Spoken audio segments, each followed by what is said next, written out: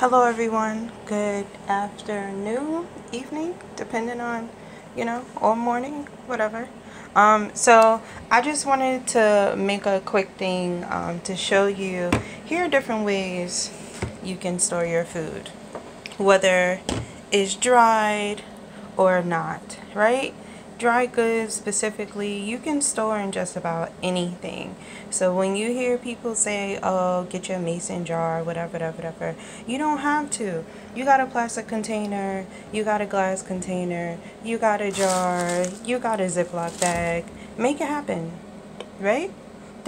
You use what you have to store your goods.